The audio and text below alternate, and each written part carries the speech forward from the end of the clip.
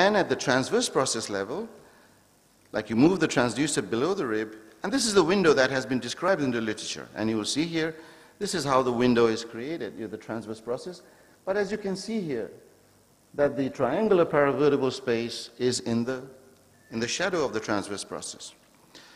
Okay, this is what you find and what you will see in the transverse scan. You can see here, this is the midline, this is lateral. You can see the transverse process, which is posterior directed, the shadow, and the sliding pleura with the triangular space. So yes, you can guide your needle from a lateral to medial and place your local anesthetic here. It's perfectly fine. But really, if it is possible that you could see the paravertebral space, wouldn't that be better? Because you could see, you could see how the local anesthetic is spreading. And I think this is one of the very important things when you're doing regional anesthesia using ultrasound, because if you can see the spread of the local anesthetic, it is not an intravascular injection. So you always use a test injection of saline before you inject your local anesthetic. So this is our experience from the Chinese university. We perform the injection at the articular process. So you may say, what is the articular process? Well, it's just looking at you there. You need to slide the transducer slightly caudal and medial. Now you are in the intertransverse space. The osseous element you are seeing here is the articular process. How does the articular process relate to the intervertebral foramina? You can see here the inferior articular process, which articulates with the superior article and forms the facet joints, are closely related to the intervertebral foramina. This is the foramina through which the nerve emerges. So if I can insonate the articular process, then I can see the paravertebral space. So this is our hypothesis, and we have performed these scans and we have done these techniques. Now this is what you see here. Where is the shadow? It has disappeared. You are able to see the articular process here. You're able to see the thick ligament, and this is the internal intercostal membrane laterally. This is the parietal pleura, and this is the triangular paravertebral space. Actually, you can see the anterior lateral reflection, medial reflection of the pleura because it goes on top of the vertebral body anteriorly. So this is the entire paravertebral space that we are seeing. So you're very fortunate to see some of the early pictures of the true paravertebral space. Yes, even in an MRI and CT, I can show you that this is the paravertebral space and how it is related to the intervertebral foramina. You can see the spinal arteries emerging or entering the spinal canal. So this is the no-go zone. Remember, that's where the dural sleeve is. This is where the spinal arteries are. So one has to perform the injection somewhere in the midpoint or in the lateral aspect of this space. Okay, we have been doing in-plane techniques where we also insert the needle in this direction, and we point it to this part of the paravertebral space. And once you inject the local anesthetic, you will see distribution of the drug in the space. It's always preceded by a small aliquot of saline, 1 or 2 cc's of saline. As you can see here, the needle is emerging, and it enters the paravertebral space. As you will see in a short while, the needle is now engaged, it's just been withdrawn. It's a steep angle of insertion, so using echogenic needles are desirable. So you can see here the tip of the needle, and once you inject your saline, you can see there will be some pleural displacement, and as you inject the drug, you'll see anterior displacement. Yes, you can do it at T3. You inject 20 cc's, you will get about 3 to 4 dermatomes. That's adequate, and I showed you in that study that it provides long-term effects. So if you knew this information and you went to your operating room and you did a breast surgery, it's very simple actually. You can put a laryngeal mask, general anesthesia, opioid. If you don't care what happens post-op, it's very simple. But if you do a paravertebral block, you will get acute advantages in the acute post-op period, including in the long term. Actually, we have been performing multi-level paravertebral blocks as for surgical anesthesia in an effort to see if paravertebral blocks as described can be effective for surgical anesthesia as described in the literature. There are many publications that says multi-level paravertebral blocks are adequate for surgical anesthesia. Is it true? So this is our conductive anesthesia. Now, this is another secret I will tell you, that when you perform lumbar epidurals or spinals, I explained to you how you can identify a given lumbar interspace, right? Similarly, we worked out another system of determining a given thoracic transverse process or a thoracic spinal level, intervertebral level.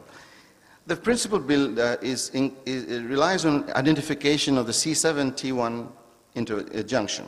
What do I mean by that? We first perform a scan at the level of the ribs. You can see from posteriorly, you locate the rib 1 and rib 2, and then you move the transducer medially, and then you will start to see the C7 vertebra, C7 transverse process.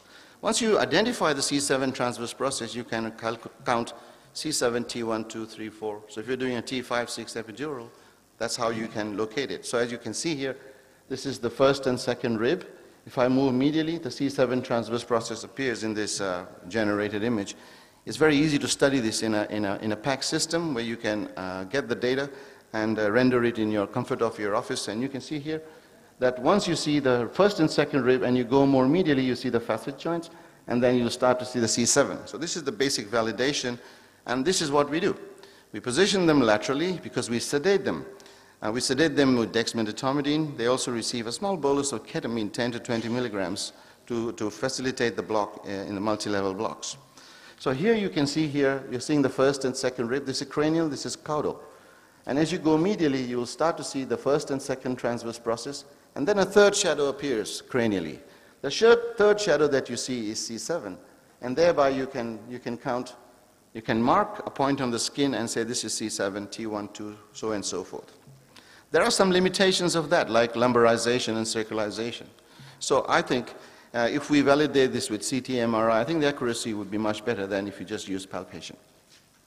So what are the ergonomics? Sitting positions are satisfactory, but if you do multi-level, they are painful because there are multiple injections. So sedating them and giving them some comfort with the analgesia is of paramount importance. Yeah, since I'm right-handed, I always have the patient on the left lateral position if I'm doing a right-sided block. If I'm doing a left-sided block, I have the head to my right so that I can still continue to use my right hand. It's very important when you're doing this difficult intervention. This is the sedation we start, dexmedetomidine at 0.5. We don't bolus it. We give an initial dose of midazolam, 1 or 2 milligram, as the induction of sedation, and then the dexmedetomidine catches up in a short while. Strict aseptic precautions. This is show you just at the T3 level, how the transducer is positioned. Look how I hold my hand. This is the anchor. This is one of my fellows doing it, but you can see that she has anchored her fingers and they are doing the block in an in-plane technique, starting from caudocranial direction. It's an in-plane technique as the needle is being introduced, and the ergonomics, you see the machine on the other side. Patients are monitored and is breathing spontaneously. Remember, they are sedated, so if they're elderly, they may get obstructed sometimes. But with dexmedetomidine, we find this is least of the problem now, unlike when we are using propofol for sedation, when propofol causes a lot of respiratory obstruction. Okay, thereafter, you need an assistant to perform the injection because it just facilitates the entire process. So these are basically how we do it, and you perform the injection in plane, the needle is inserted, in this ergonomics, and life would be very easy if it was so simple. There's always a hurdle in front of you when you find something simple, they say. As we perform the injection cranially, you will find, because of the anatomical arrangement of the transverse processes, the image you see slowly start to degrade. I believe there are two reasons. One is the pleura actually reflects a lot more away as the dome of the pleura comes. It moves away from the paravertebral space. Second is, because of the alignment of the transverse process, if you do a transverse scan here, it can do a true transverse scan of this. But as you go more cephalad, you can see more anisotropy comes in because the beam is more at an angle to the rib. So what we found is, as you scan more cephalad, you need to have a caudal direction of your transducer in order to bring the beam at right angle to the pleura. What do I mean by that? As you see here, we're performing the scan, but as you tilt the probe more cranially, the pleura becomes more visible. This is at about T3, T2 level in this case. And again at T3 also you will see, as you tilt the probe more medially, caudally, you have to have a slightly caudal directed transducer, you see the paravertebral space. So T3 to T1 injections are very challenging because they are more deeper in location and they can be more challenging. But it can be used for major breast cancer surgery. As you see here, this is a patient been sedated, is listening to music, and they are sedated so that they are awake and awake sedation. And you can see here the breast is being peeled off the pectoralis major muscle. And they require some rescue analgesia, intraocularly sometimes, because of when they work on the pectoral muscle, and I will allude to that in the next minute. You monitor them, and we also found some vagaries when you do paravertebral blocks in the upper region. Can you see there are two pleural lines here? When you inject local anesthetic behind the pleura, we start to see a mirror artifact. Can you see that mirror artifact there? Now this is important because if you've done an injection at T3 and you are scanning T2, and if you see this picture where you're seeing two pleural lines, now which is the true pleura? Is this the pleura or this is the pleura? So that becomes more confusing. Actually, this is the true pleura. This is actually an artifact in the substance of the lung. So remember that the pleura, the image that you see close to you is the true pleura. And various mechanisms are there. And I think if you read your physics, you will understand that any highly reflective surface like the pleura and in this case, the ligament, causes repeated bouncing of the sound, like reverberation artifact, and produces that mirror. Clinically, we found when we did this in our first 25, 30 patients, today we have done more than 1,000 single, multi-level paravertebral injections as a single injection. We haven't had any complication to date. But in the first 25 that we systematically looked at it, fairly averaged T1 to T6, we monitored them with sedation and so forth. We found that actually about 80% of these patients require rescue analgesia. Rescue analgesia during dissection of the pectoral muscle. And this is very consistent. They would not complain of pain when they are operating on the skin, they're reflecting the upper part. But the moment they put the diathermy, and you know how they do it, they remove the fatty tissue, breast tissue from the pectoral muscle, and as the muscle contracts, the patient starts to feel pain. It can be circumvented by 10 to 20 milligrams, as small boluses of ketamine, and once the breast has been removed from the pectoral muscle, the patients do not have. So the question is, why are these patients complaining of pain when they are operating on the pectoral muscles? When the literature says that paravertebral block should be effective on its own. Actually, the understanding is based on your understanding of the anatomy of the breast. The breast is not only supplied by the intercostal nerves, they also have supply from the cervical components, supraclavicular nerves, the pectoral nerves, and even from the contralateral side. So I think it raises the question that if you perform pectoral nerve blocks, will it improve the quality of surgical anesthesia? A randomized study to answer this question is ongoing, and I can tell you that if you do a pectoral nerve block, the surgeons love it. And it's very difficult to blind the surgeons because they now know that when we do pectoral blocks, the patients don't behave like they used to. When they are operating on the breast, on the pectoral muscle and the muscle contracts, you have patient reporting pain. Again, the pectoral nerves are described as pure motor nerves. If it's a pure motor nerve, why are we experiencing pain? If they're operating on the pectoral muscle, why the patient's experiencing pain? Actually, there are no pure motor nerves in this body. If you look at any nerve, there are usually sympathetic and sensory fibers in this. So next time we meet, probably in Bangalore or in Hyderabad, I will share some of these experiences from the next year's work. Thank you for your attention. Thank you, Dr. Kadmakar.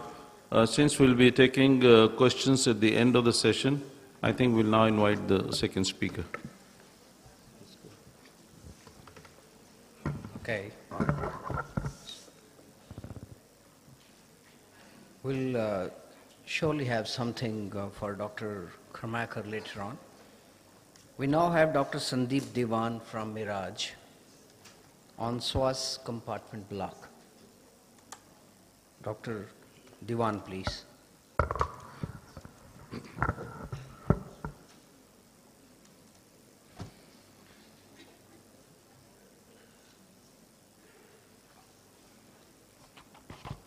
Good evening, everybody. I hope you all had a lovely time here, and especially listening to Manoj, Sanjay Sinha, welcome all the way, Dr. Suganpati. We deal with lumbar plexus blocks or the psoas compartment blocks. All the pictures, videos are with the permission of the hospital and patients and relatives. Now, I conduct routinely cadaveric dissections in one of the government hospitals in my place. We do a lot of, unfortunately, the anatomists, they don't perform these lumbar plexus dissections, so it's a boon to us. So I routinely perform this once in every 6 months. Now those yellow things are the lumbar roots which emerge from the foramen, and then they transverse through the psoas muscle on the posterior aspect. The psoas major muscle has been reflected to show the roots, which then intermingle with each other from L1 to L4. And as they emerge from the lateral side of the psoas major muscle, you can see the lateral femoral cutaneous nerve, the femoral nerve, and the lumbosacral trunk. So you can see how distinctly these are placed away from each other, unlike the brachial plexus, which are very compact structures in the upper limb. One of the good studies, the Canadian Journal of Anesthesia mentioned the placement of the lumbar plexus components, the lateral femoral cutaneous nerve, the femoral nerve, and the obturator nerve, which lie in separate muscular slips.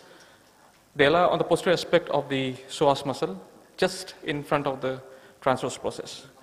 So the target area for us when you use a lumbar plexus block is to hit the transverse process and go just beyond it into this psoas muscle and try to identify the femoral nerve with the neurostimulation, if you are using it, and then deposit your drug in the psoas compartment. So that's why it's called as a psoas compartment. It's been called a psoas sheath block, and at times it's called the lumbar plexus block.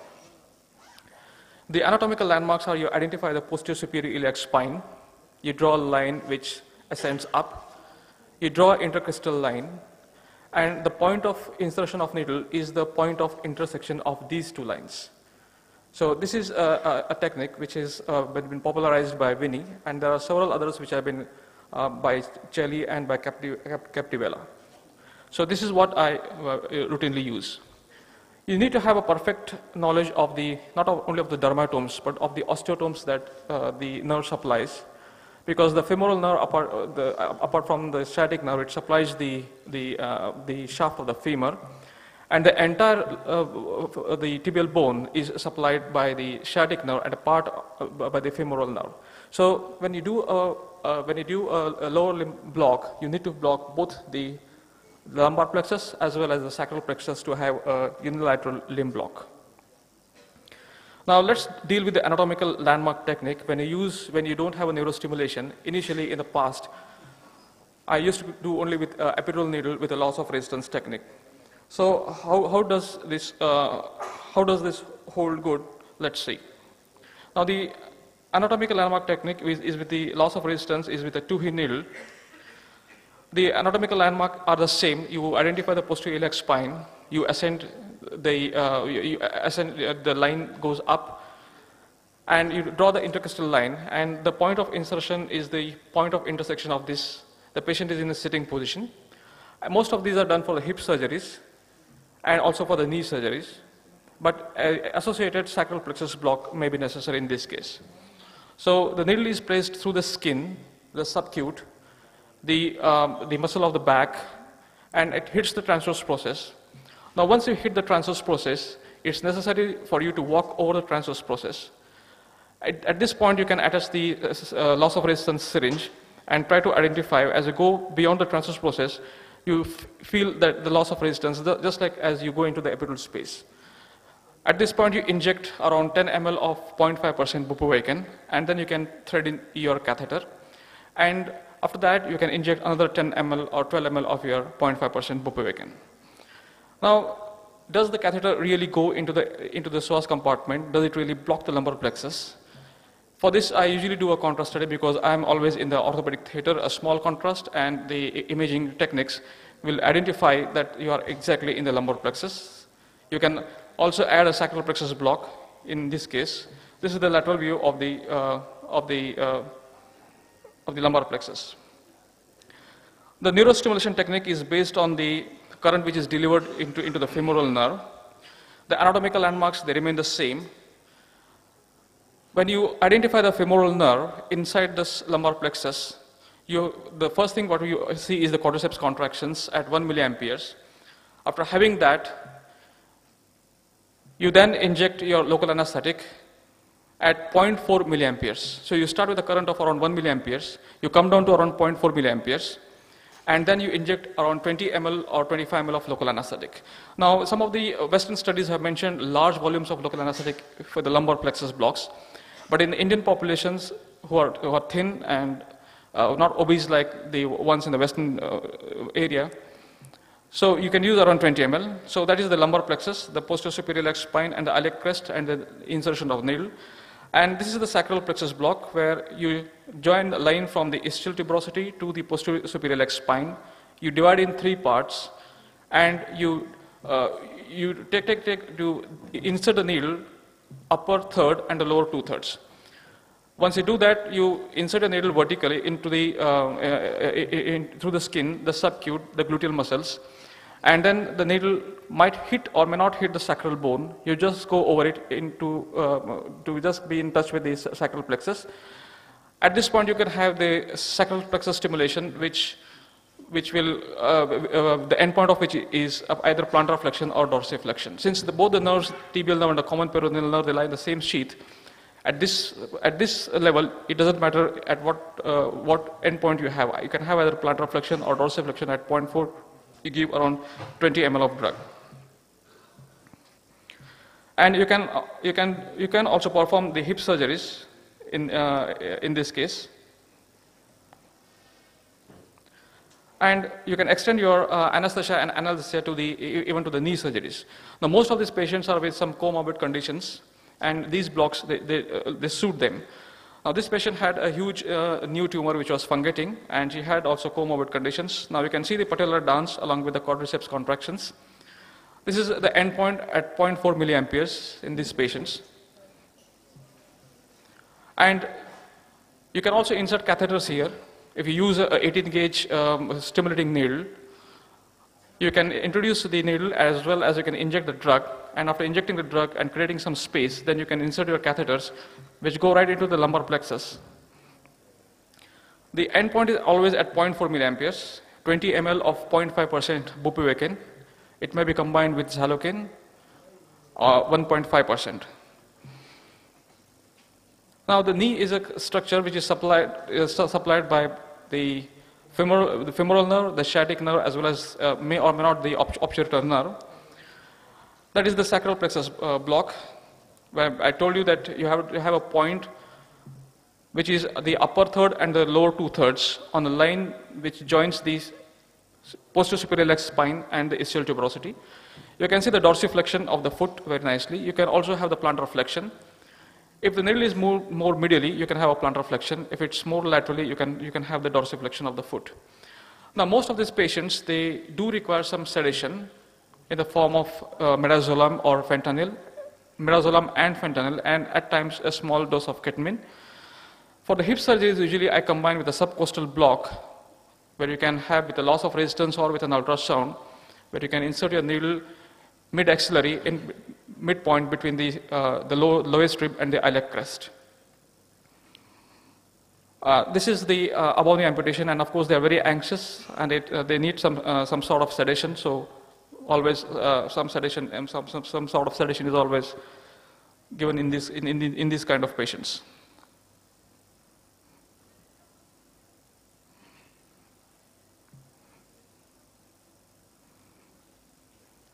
You can also use stimulating catheters. Now, these stimulating catheters, Dr. Sanjay must have already mentioned you about the stimulating catheters. The anatomical landmarks remain the same.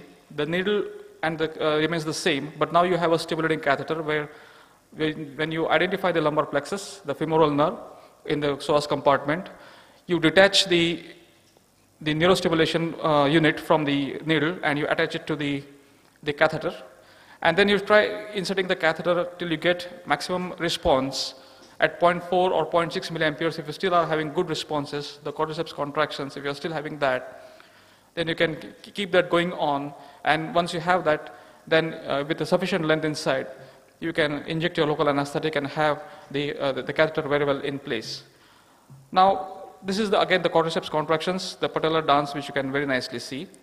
Now, there was a paper by Dr. Su Ganapati who mentioned that almost 40% of the catheters, most of the times, they are outside the sheath.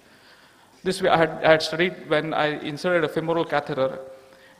infrainguinal, and when we performed the suprainguinal dissection, we found that the catheter was far away from where it was when it was introduced almost 20 centimeters at the inguinal crease.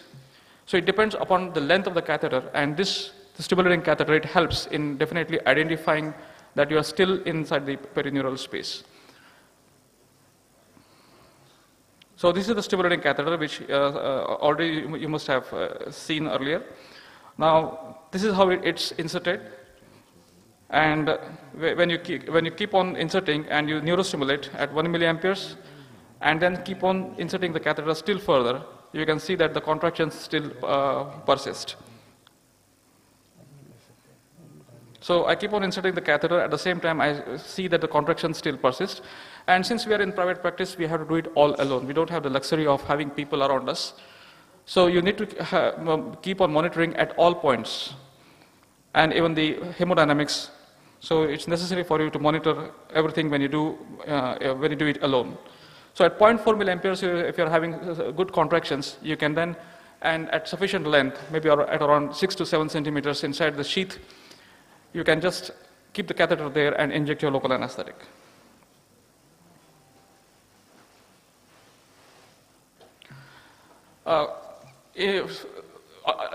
Lumbar plexus blocks can be also performed by ultrasound technique. You must have seen a lot of paper by Dr. Manoj, who has presented a lot of these papers, but the technique which I use is the probe placement, which is almost like an axial and oblique, and the anatomical landmarks are the same. The needle placement is the same. The only thing is that the probe is placed in that manner. To identify the vertebral body, you can see the transverse process. I started this in 2008. You can see the psoas major muscle, and at times you could see the nerve roots. Not all the times you're able to identify the root. This is the stimulating needle which arrives near the transverse process. You can hit the transverse process, and then you can go over it, and you can identify the lumbar plexus again. So ideally, when you use an ultrasound, it's always better to combine the neurostimulation with the ultrasound technique. And then you can see the spread of local anesthetic. There is a gush of intramuscular flooding of the local anesthetic. So in this case, what I did was I tried to see with an epidural needle recently, after doing lots of lumbar plexus with a neurostimulation technique. Now once you are hitting the transverse process, you can see the needle actually hitting the transverse process.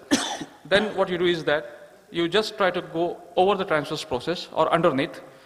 If you go over the transverse process, you can see the needle as well, but if you go beneath the transverse process, you may not be able to see the needle. Now, once you are identifying the root, which is supposed to be, you inject your local anesthetic, and then you can insert your catheter as well. But the thing is that without neurostimulation, are you really close to the femoral nerve? Unless you inject the contrast, you are not able to identify whether you are very close to the femoral nerve. So we did a couple of studies where I used 2 epidural needle with an ultrasound and a lumbar plexus block, insert a catheter, and then the post-op period, you inject your local contrast and see whether you are in the right place. So subcutaneous tunneling always, because when the patient comes out of the anesthesia, keeps on moving, and the catheter might come out. So this is how the contrast looks like. You can see it's very low down. The insertion of the catheter is very low down, and you can see the catheter going right high up into the lumbar plexus, almost up to the level of L1. So it's exactly at that point. But I've seen often that if you perform it with a plain epidural needle without neurostimulation, many times you are very close to the root, and the contrast spreads into the epidural space. So it's ideal to use a neurostimulation with an ultrasound for your lumbar plexus blocks. There are some of the contrast images. You can see that there is a segmentation over there. You can see that there is a sharp delineation, and in the lateral X-ray you can see again a very sharp delineation of the contrast spread. You can see the catheter going right into the psoas. That is where the lumbar plexus lies, in the posterior part of the psoas major muscle, and when you inject the contrast, it spreads wide, blocking the obturator nerve, the femoral nerve, and the lateral femoral cutaneous nerve. I use most of the times for all these patients where you can see that ankylosing spondylosis, there's no chance that you can use a spinal or an epidural in these cases, And you can perform this with the lumbar plexus and the sacral plexus block, which is always must as a complementary. So these are the basic indications for the lumbosacral plexus blocks. Thank you very much. We'll have the discussion after the end of the sessions, after all the 3 lectures are over. So you can invite her. Now I have the privilege of inviting Dr. Sugandha Ganpati for the last talk of the day, and she is going to talk on TAP block, rectus sheath block, and quadratus lumboris block. Dr. Sugandha, please. Is she around? Oh, there you are.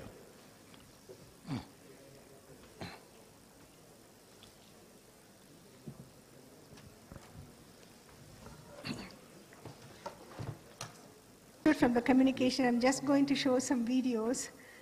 And so I didn't prepare any formal talk, unlike Manoj and Dr. Diwan. So I brought a bunch of videos to show you, and I talked my way through that to explain why I did what I did. If that's okay with you, okay? And I've also got a couple of videos from Peter Hubbard to show you the difference, okay? I'm going to start off with the TAP block. I'll show you Peter Hubbard's subcostal block.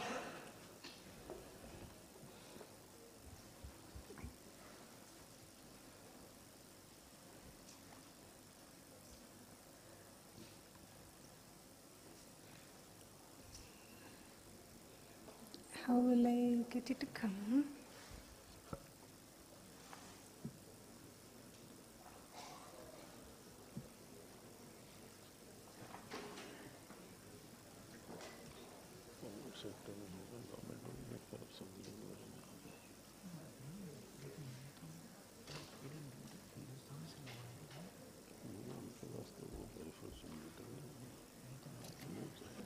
Oh yeah, it does come. Okay.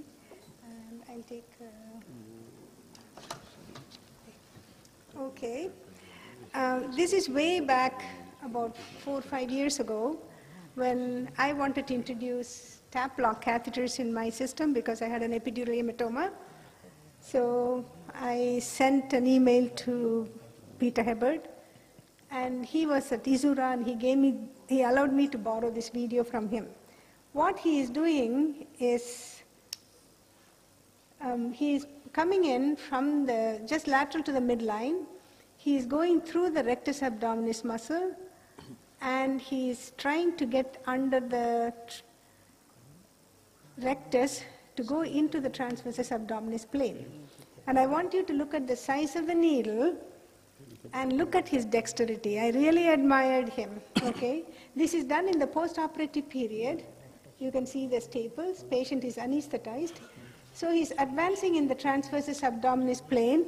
That was a 15 centimeter needle. And there is somebody who is hydrodissecting that area. So that is the tip of the needle. And he's still advancing in the transversus plane until the entire needle disappears under the skin in the transversus plane. Watch him do that. That is a subcostal transversus abdominis plane catheter. And then he will put in a regular epidural catheter, and he will take out his needle. See, can you see? Almost the entire needle, all the way to the hub, he will insert. That means the needle is at the level, needle tip is at the level of the ilia crest, but traveling all the way along the transversus abdominis plane. And he is hydrodissecting that area with the local anesthetic, 0.5% ropivacaine. And once he has entered that space, he is going to remove the hub and then advance a catheter. You can still see the needle hasn't gone all the way in. Okay, that requires dexterity. You try doing this in an awake patient. You can come to my institution for a job if you manage doing that. I tried it, but unfortunately, in an unanesthetized patient, the patients are kind of uncomfortable. So, and also I noted that I got a beautiful upper abdominal block because I got the T7 T7 to T10 block, but I did not get the L1, L2 block, or the T12, L1 block. So I said, okay, that didn't work. And I tried Dr. McConnell's single injection tab block. That didn't work in my hand because it produced just a band of anesthesia. I wanted a total cutaneous and subcutaneous analgesia. So what we did, we developed a system of putting this catheter in. Some people felt it was a little bit of an overkill because I do 4 catheters. Positioned in the lateral decubitus, exposing up to posterior axillary line, and the top lower limb is extended at the hip. The patient rests the back comfortably on a rolled blanket. A pre-procedural scan is done using a high-frequency linear probe, starting just below the xiphosternum and moving subcostally. The transversus abdominis is traced until the probe edge is at the mid-axillary line. A skin mark is made for the needle puncture site. The probe is rotated 90 degrees parallel to the iliac crest to identify the transversus inferiorly, and the second needle entry point is marked. Patient is given mild sedation. The skin is prepped with antiseptic solution and draped. The 10-centimeter chewy needle connected to an extension tubing and 30 mils of local anesthetic is inserted after local infiltration. Can everybody The hear needle the is advanced as the plane is narration? distended prior to each advancement until the needle tip is below the midpoint of the rectus.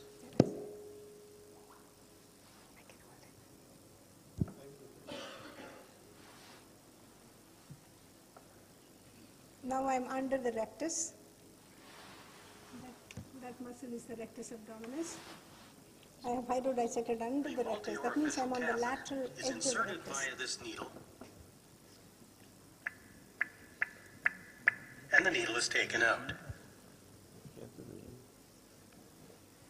I hope you observed the Ensure that bend I one made can in the inject needle. via the multi-orificial catheter and that all orifices are under the skin. A similar procedure is done with the probe tracking the transversus abdominis plane caudally parallel to the iliac crest.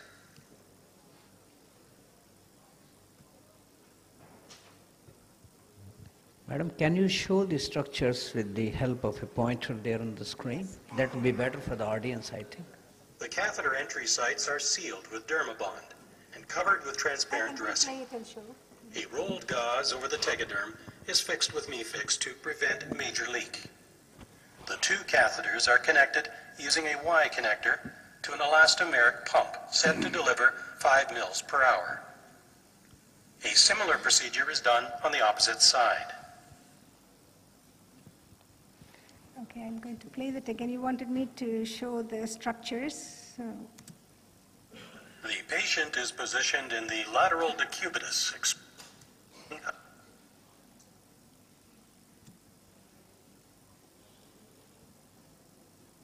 axillary line, and the top lower limb is extended at the hip. The patient rests the back comfortably on a rolled blanket.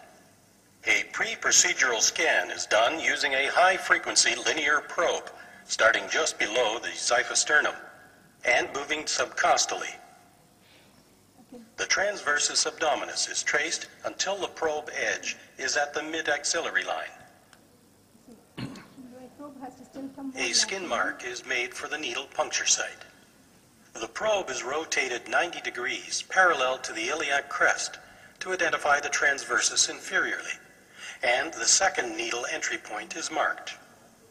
Patient is given mild sedation. The skin is prepped with antiseptic solution and draped.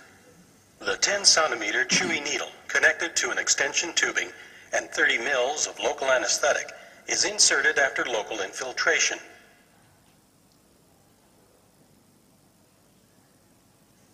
The needle is advanced as the plane is distended prior to each advancement until the needle tip is below the midpoint of the rectus.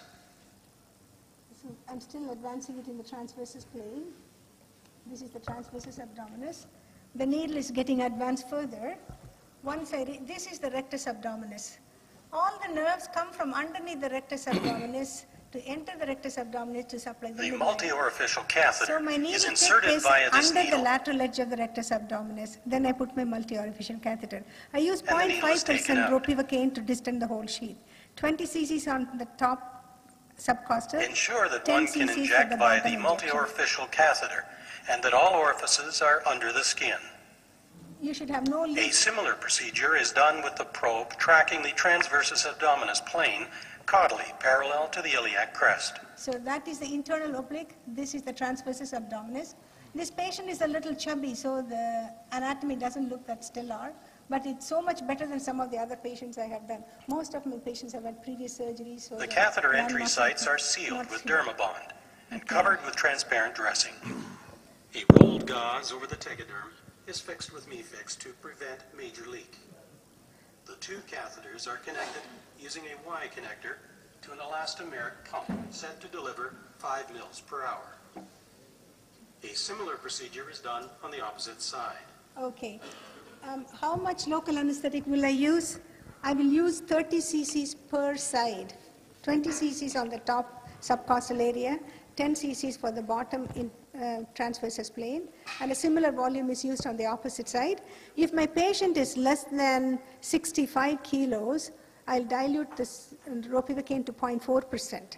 I will still have an area on the anterolateral abdomen where I may not perceive a block. But right in the midline, when I check from the nipple area all the way to the groin, I got blocked between T8 and T12, sometimes even to L1, occasionally up to T7. And I'll put the patients on a PCA along with this, and the patients will ping the button maybe about 5, 6, 7 times during the first 12 hours. After that, they won't ping the button at all, and I'll discontinue my PCA. And I continue this for about 3 days, and the patients took very little narcotics with multimodal analgesia. I know it is not as perfect as epidural, but I can't get an epidural hematoma with this. I can do it in a patient who is kind of moderately anticoagulated. The only group of people I will not do it in is if the patient has got hepatic insufficiency, because they can't deal with the local anesthetic load because they can get toxic. The second group of people that I won't do it in is if they're so wasted, I cannot get into the plane and remain in the plane consistently. Sometimes I will see a loop of bowel come through the whole thing where a previous ostomy had been performed. Those are the patients, when I do the pre-procedural scan, I can identify, and I wouldn't do this procedure. So this was my first rescue if I cannot do an epidural, or the epidural was unsafe in my patient, or the patient refuses epidural. This works well for the vertical incision. It is a no-go for the subcostal incision. Okay? So how else can you do the tap block? There is something called the lateral approach to tap block. This is again from Peter Hebert. I'm grateful to him. He has marked it already. External oblique, internal oblique. This is anterior, this is posterior. And he is coming from the front, and he's getting into the transversus abdominis plane. He's going to inject. He's advancing his needle further. He's going to advance the needle all the way to the back. So he's doing it from front to back, hoping that whatever he delivers tracks along that plane, goes into the paravertebral space, is what they are saying. So I went back to my anatomy lab to look at, can it go to the paravertebral space? I can say with confidence it does not. So for it to go to the paravertebral space, you have to use probably a much more posterior approach. That's where the quadratus lumborum block comes in handy, because you're delivering the drug more posteriorly. So I'm going to show you some anatomy related to that. So that's a cross-section of the abdomen. What is the quadratus lumborum block? All the nerves come out through the intervertebral foramen and then travel in front of the quadratus lumborum. I thought they were traveling superficial to the fascia of the quadratus lumborum.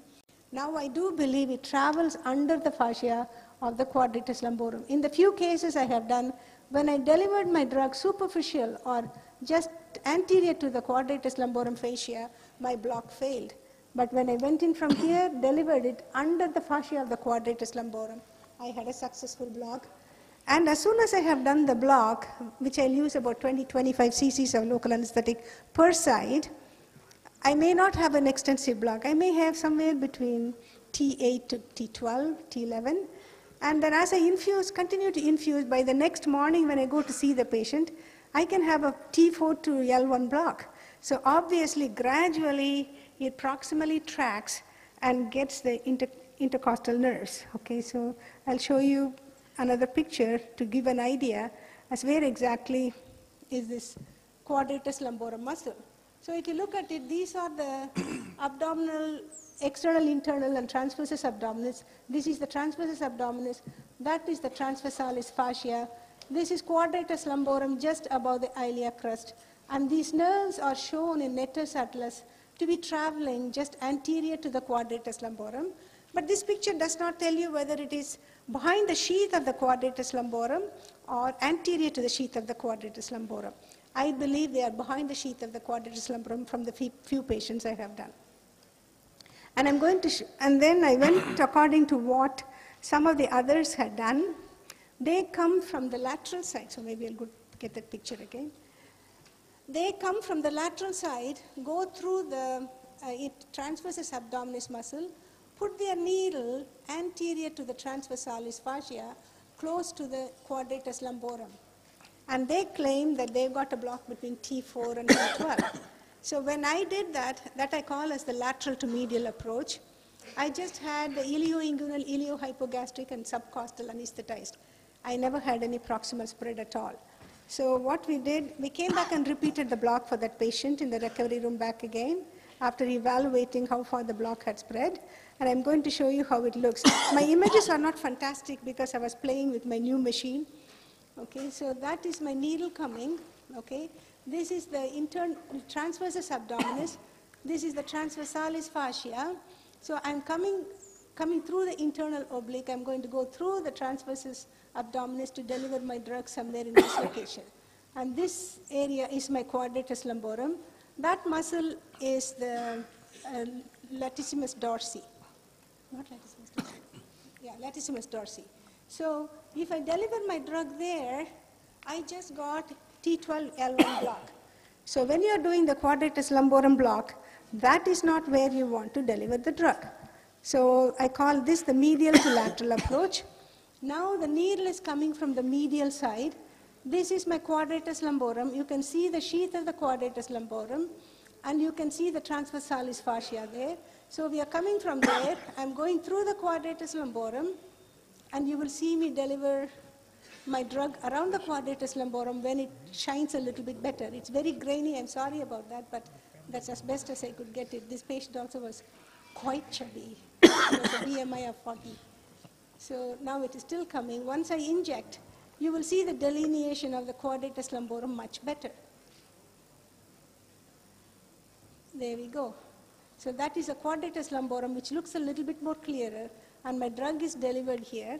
And then what we did a color Doppler to see where I have delivered the drug. And color Doppler reveals that I am pretty anterior to the quadratus lumborum in the preperitoneal fat probably. That's where I got my patient to develop a block between T5 to L1. So obviously quadratus lumborum block could be a good rescue, good alternative to thoracic epidural. You have to do it bilaterally, unilateral doesn't help. And it will also get the visceral peritoneum, so that is another advantage. It is an extension of the TAP block, but the drug can track back along the nerve sheath to the paravertebral area. And I'm going to just show you the rectus abdominis. In my hospital, I did learn to do the rectus block.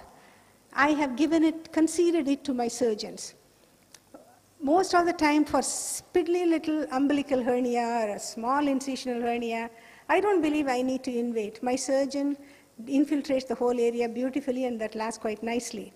When they go for more major surgery, when the patient hasn't had an epidural, what my surgeon will do, he will put in a needle, epidural needle coming from the top. He will position it in the posterior rectus sheath under direct vision.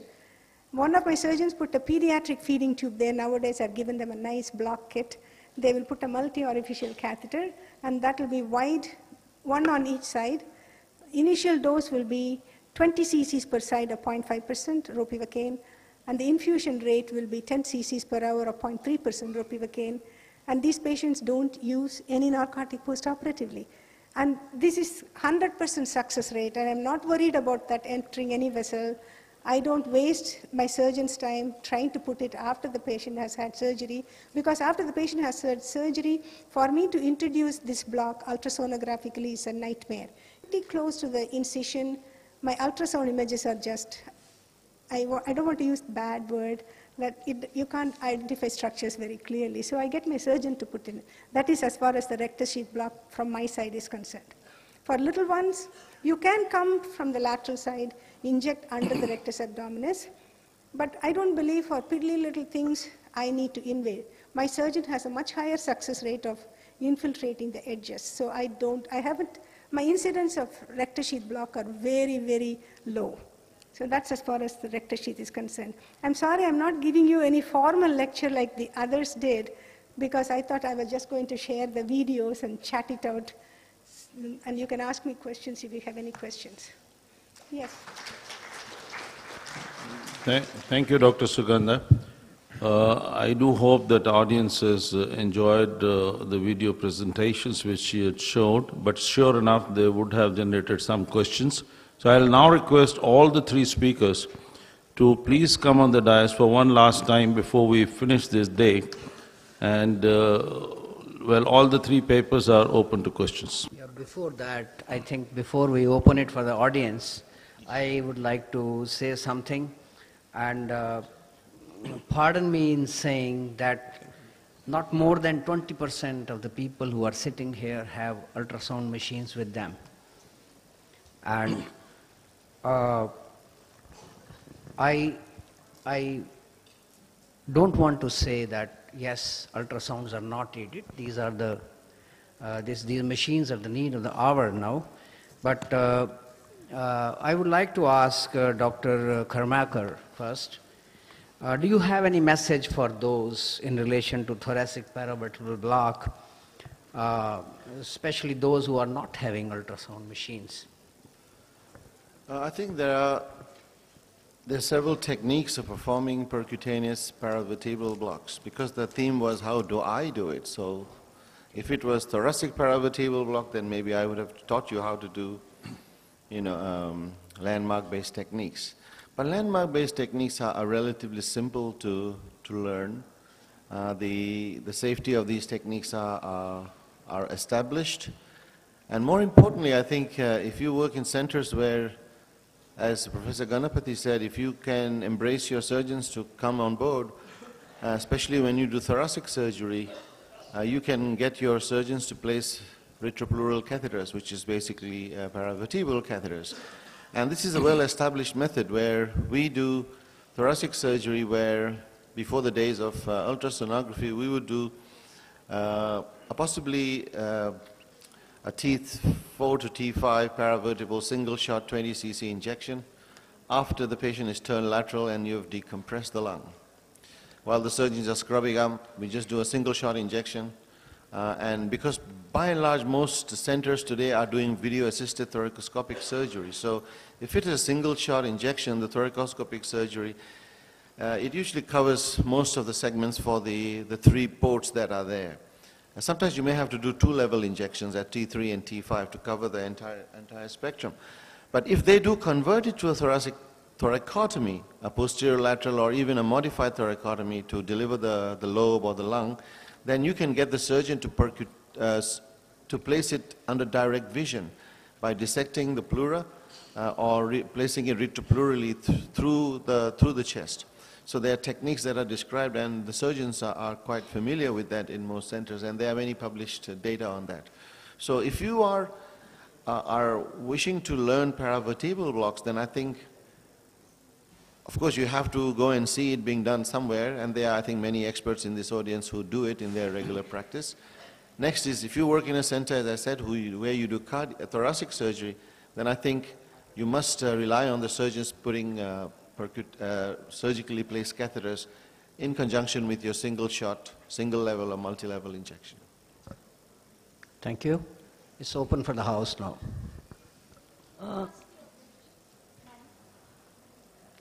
Yes, asking your surgical colleagues to infiltrate, I too tried to do that. And when they infiltrate in the rectus sheath, most of the drugs flow out while they inject. So the local anesthetic that I calculate and give them, it flows out through the wound while they are injecting right in front of our eyes. So anything that can be done for that.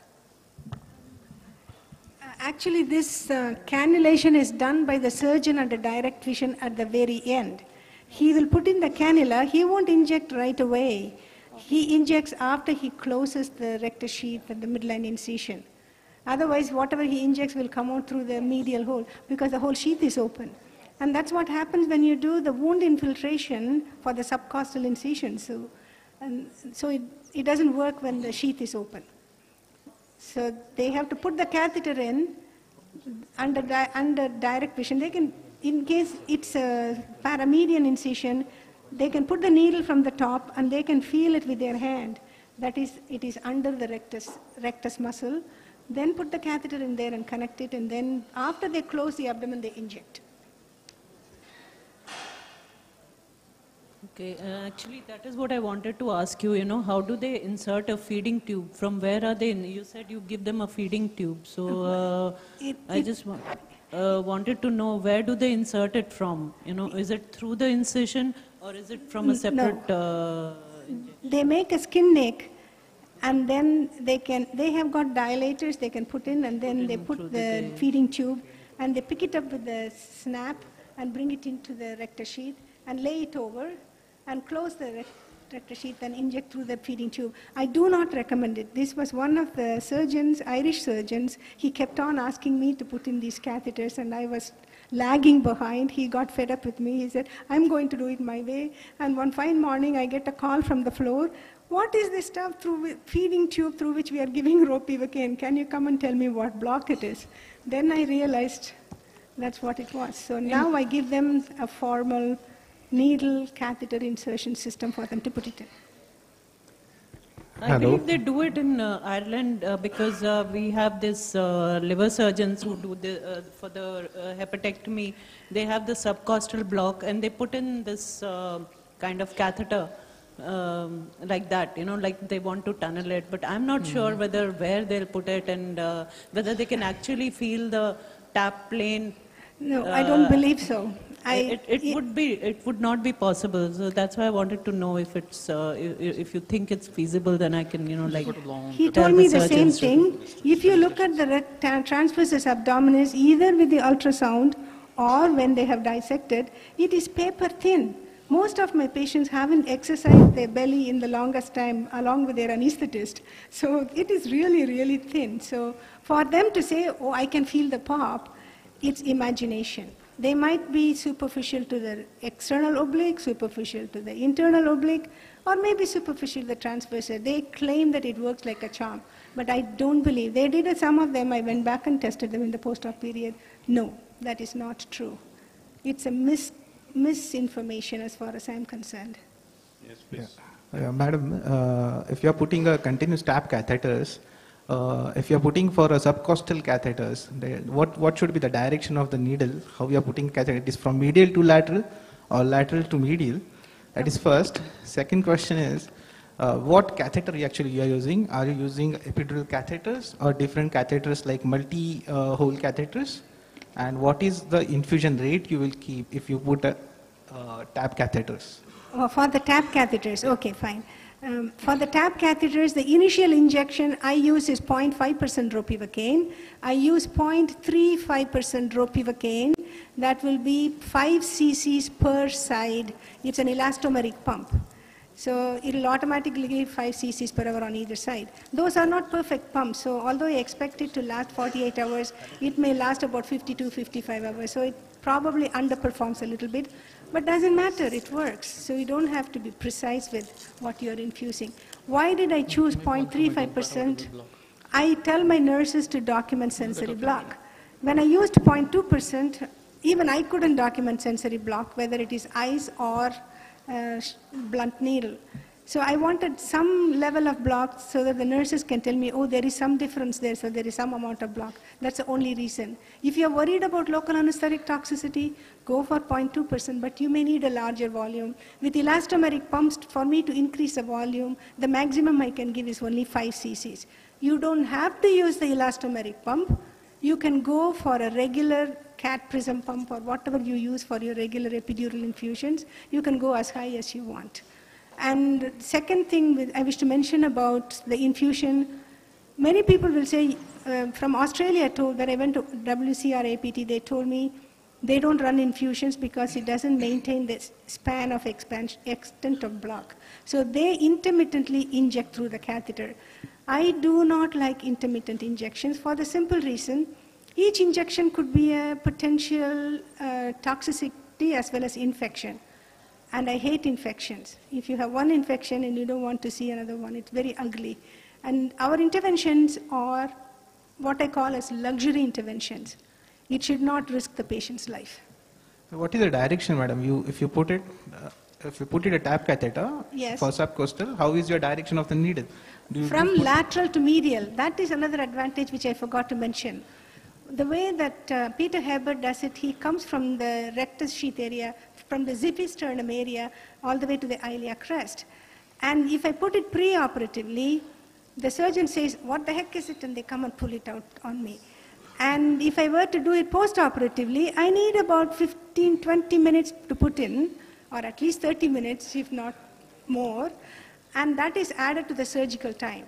Any time added to the surgical time, when they try booking the same case back again, the computer will not let them book for the duration of surgery that they did.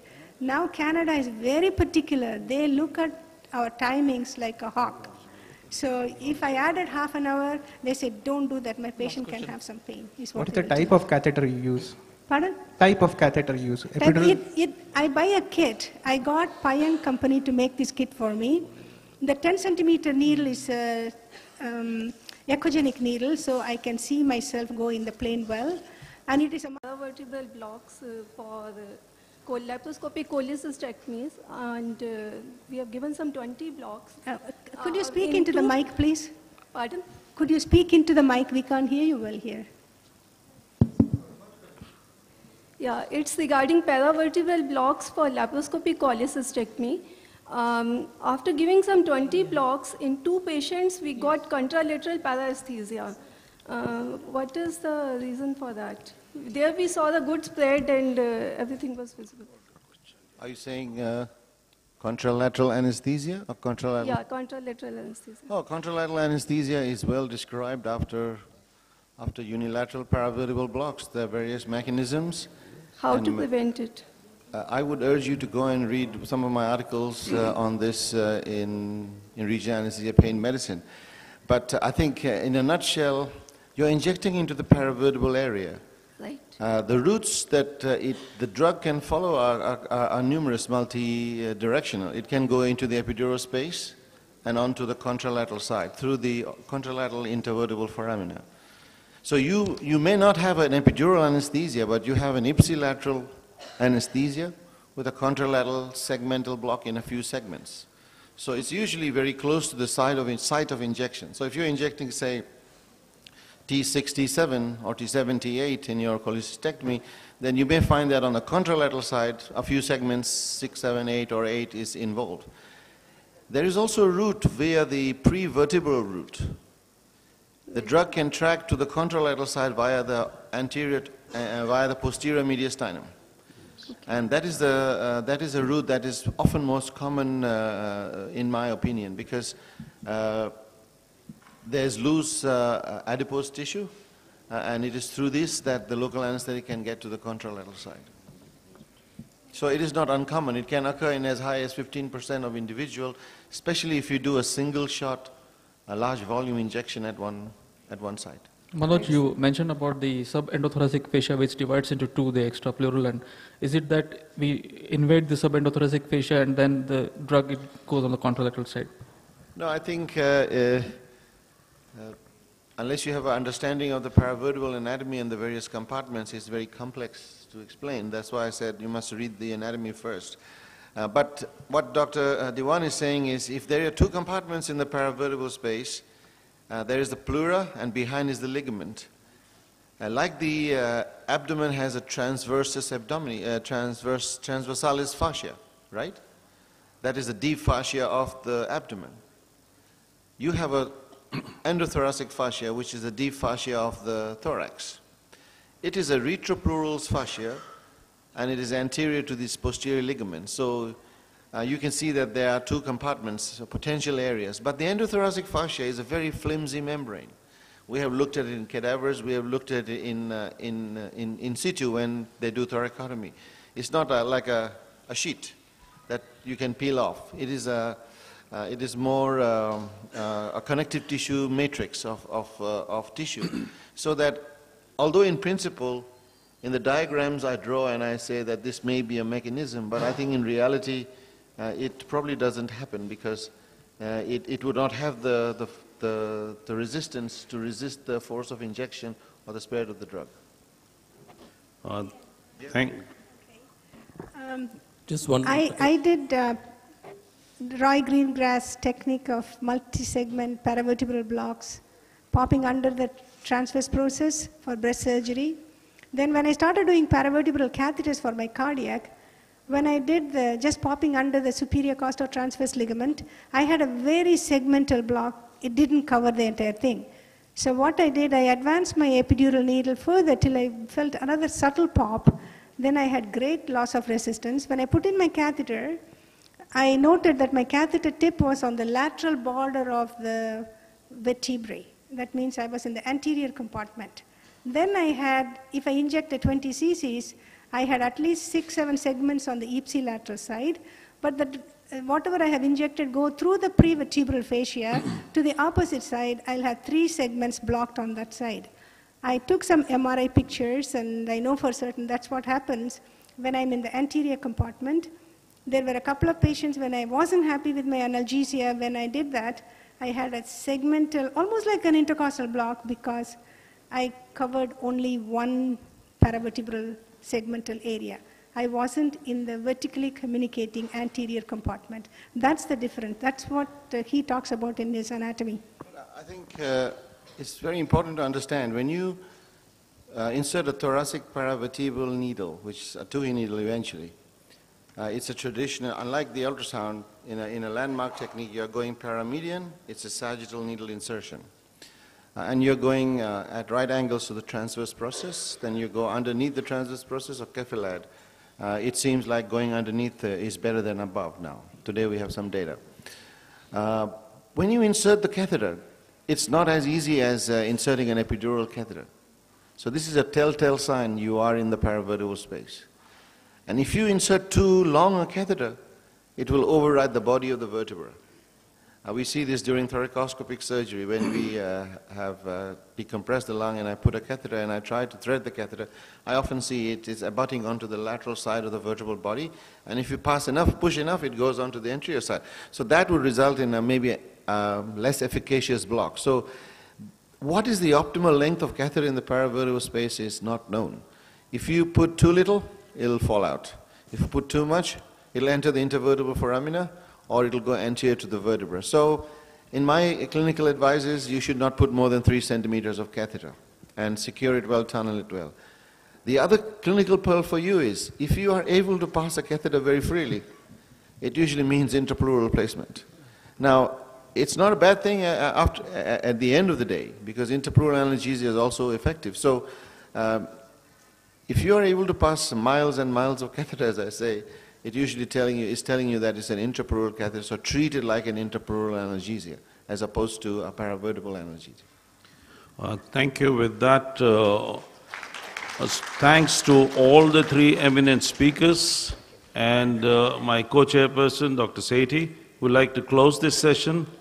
And before we leave the dais, I must once again compliment and thank the organizers for having done a wonderful job. It's back to them. Thank you very much.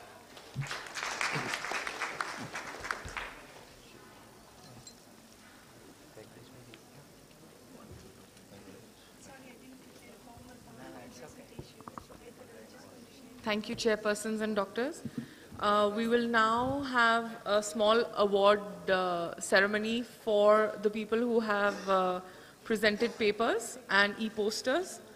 For the best oral paper, I would first like to call upon the 4 judges who have judged these presentations: Dr. Bishnu Panigrahi, Dr. Nikki Sabarwal, Dr. M. Rupinder Singh, and Dr. Raminder Sehgal.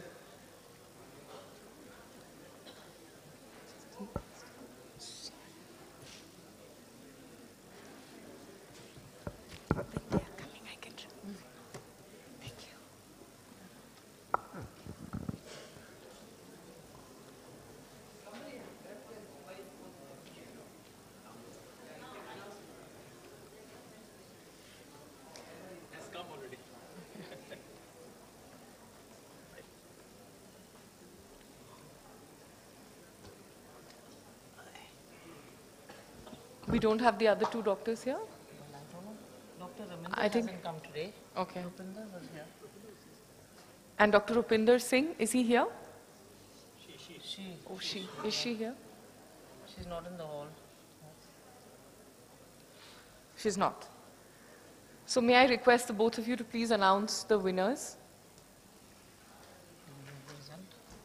We need the result. You need the result? Yes. The result was to be compiled. Yeah.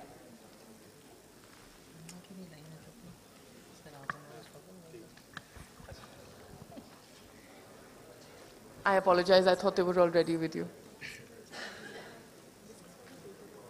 So the first prize is to Dr. Surajit Giri, a novel approach to ilioinguinal and iliohypogastric nerve block using peripheral nerve stimulator for hernia surgery. He's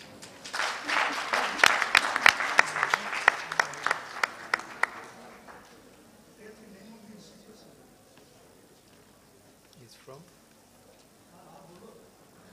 Where's the? He'll introduce. He'll tell us. Come. He's from Shivsagar. Shivsagar, Assam.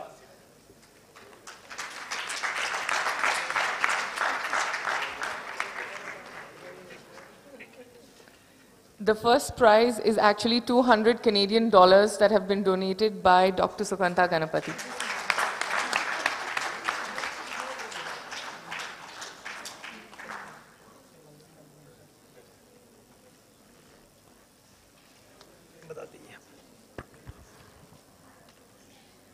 Okay, the second prize goes to Dr. Malika Malindra from Sri Guru Ram Das Institute of Medical Sciences, Amritsar.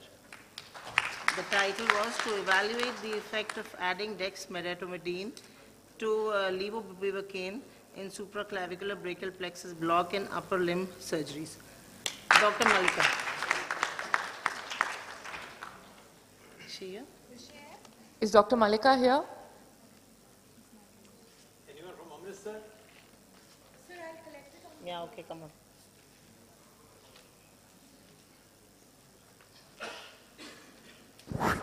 So the second prize for the best presentation is a free registration for the conference and the workshop next year at Bangalore.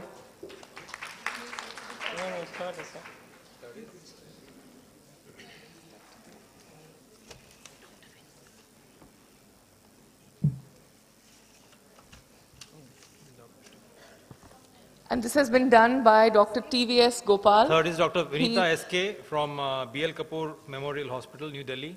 It's on ultrasounded guided thoracic paravertebral block for breast cancer surgery.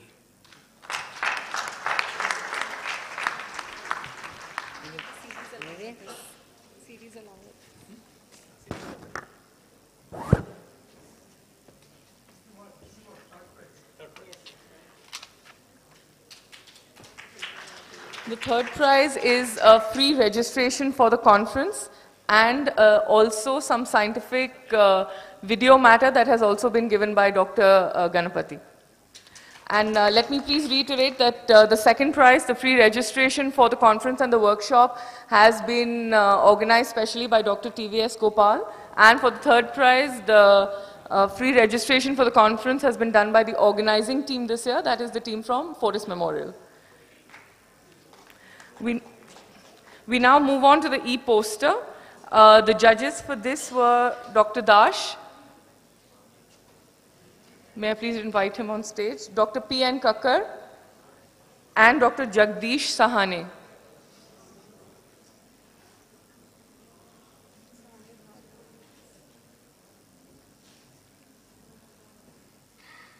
May I request you both to please announce the 3 prizes?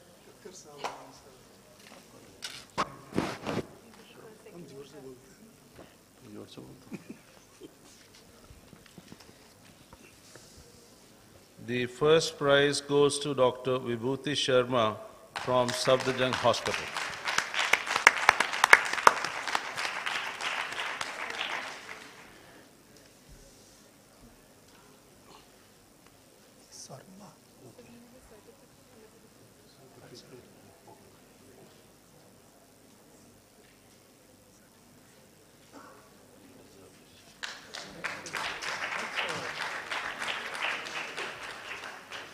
The book that she has been given is Hasdick's Peripheral Nerve Blocks. This is the 2nd edition, and this has been sponsored by one of the sponsors here, B-Braun. The second prize goes to Dr. Prachi Surve. Is Dr. Prachi around? The name of the institution is not mentioned, so I think one of the judges can take the prize. Well, that's very interesting because the second prize for this also is the free registration for the conference and the workshop in Bangalore next year. So you can also announce sponsored. the judges' names. So you have to decide between the both of you who wants that. You have to announce it. The third prize goes to Dr. Abhishek, once again from Safdarjung Hospital. Lovely.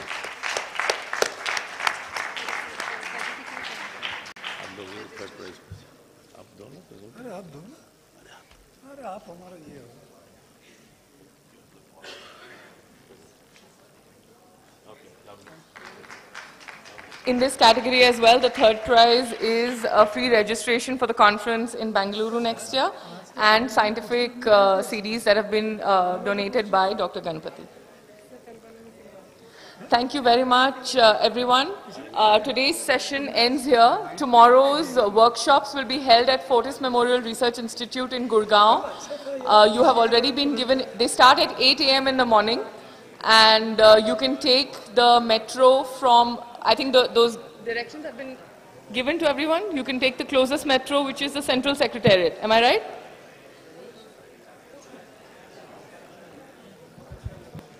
Then I shouldn't give out wrong information.